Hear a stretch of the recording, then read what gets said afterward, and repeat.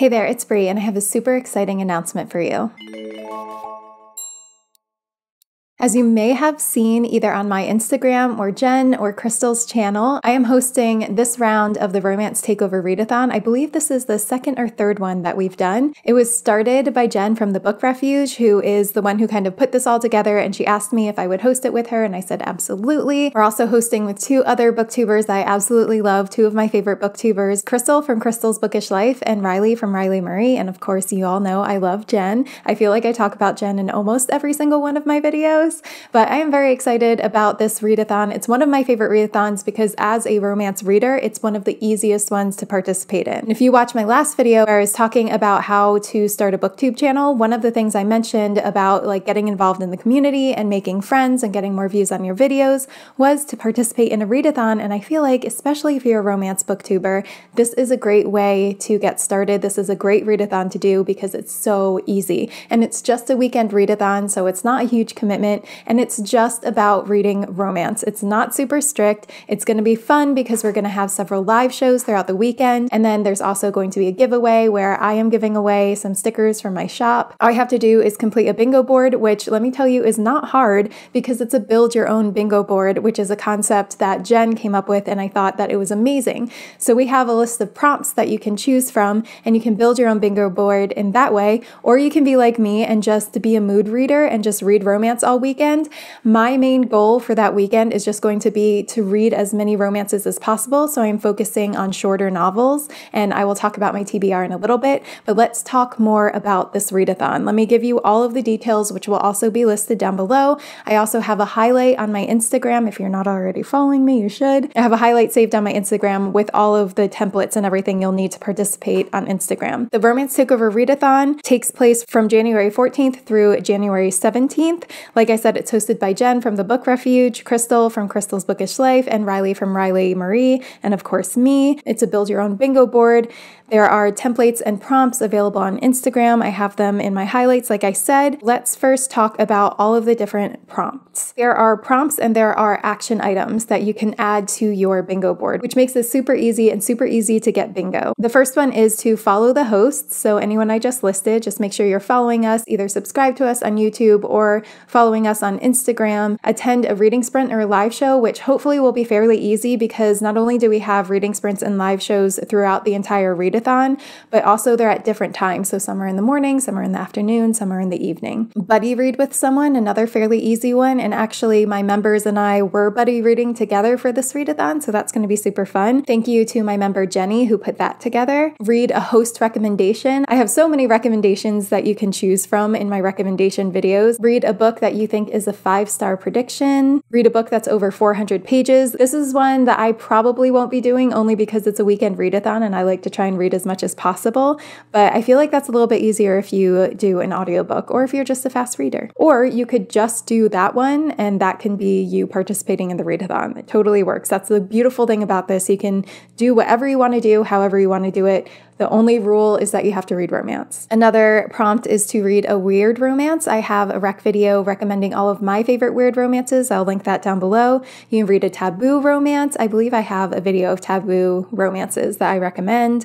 Read a mafia romance. I know Jenn from the Book Refuge has a lot of mafia romance recommendations. I'll try and find her video. She may have several videos actually.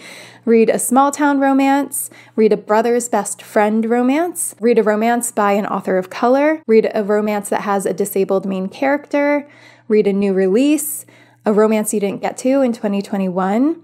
Read a military romance, an LGBTQIA+ romance, a historical romance, an author you've never read before, a second chance romance, an age gap romance, a tortured hero romance, read a book all in one sitting, and read an audiobook. And those are all of the prompts that you can choose from. Jenn made 2 different bingo boards. There's one that's 4x4 and one that's 3x3, just depending on how many books you think you can read over the weekend. So the kickoff live show is going to be over on Jenn's channel, and that will be at 6:00 p.m. Central Time. And I will be having a reading sprint on my channel on Saturday, January 15th at 9 a.m. Central Time. And then on Sunday, January 16th at 1 p.m. Central Time, it will be on Riley's channel. And then Monday, the last day of the readathon, January 17th, it will wrap up at 1 p.m. Central Time on Crystal's channel.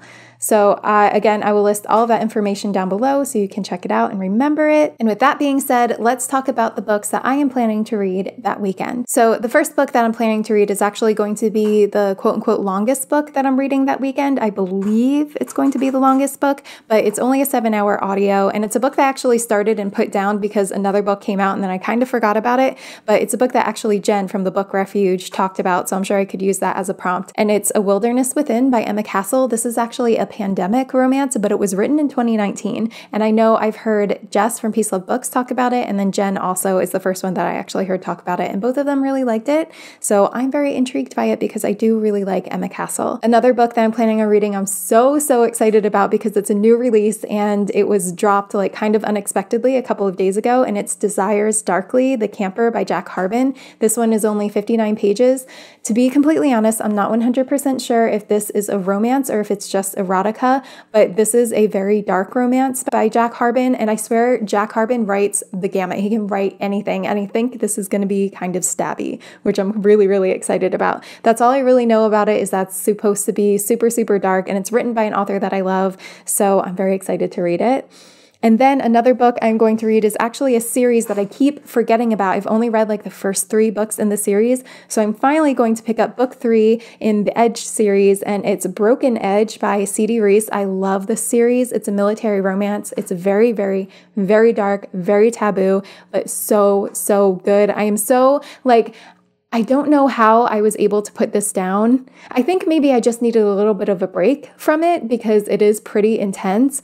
But then I just kept forgetting about it. And then I was reminded about it recently because I happened to I was browsing my bookshelf to see if there were any shorter books that I wanted to read on my bookshelf. And this one's fairly short. I think it's 240 pages if I'm not mistaken. But anyway, I need to finish the series. So that's going to be probably one of my biggest goals, is to finish this series during that readathon. And then another book I'm planning to read is Big Boss by Cassie Mint. I can't fully remember. Somebody recommended this in my comments, and this one is only 60 pages long, and it's a big boy romance. That is what Jessica Kane calls them, is big boy romances. I don't know what else to call them. Plus size hero, whatever the case may be.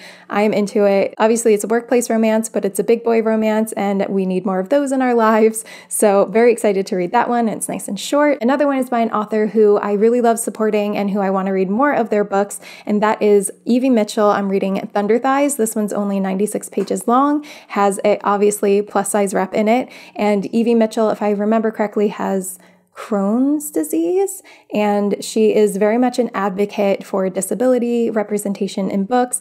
And I absolutely love Evie just as a person. So definitely want to read more by that author. I felt like this was a really good reason to pick up one of her books. And then last but not least is the buddy read that I believe we're doing for my members. And that is The One Night by Megan Quinn. This one is on Kindle Unlimited, read and listen, and it's only 2 hours long. I don't know anything about this one. All I know is that it's Megan Quinn, and I love Megan Quinn.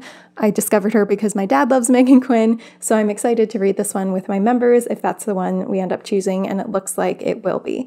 So those are all the books that I'm planning on reading. Hopefully I will get through all of those, and if I get through more, I will. But if you are planning on participating, please let me know down below. Also, don't forget to tag me in any YouTube videos that you make that correspond with the readathon. Tag me on Instagram. I want to see everything that you're reading and how you're enjoying this readathon.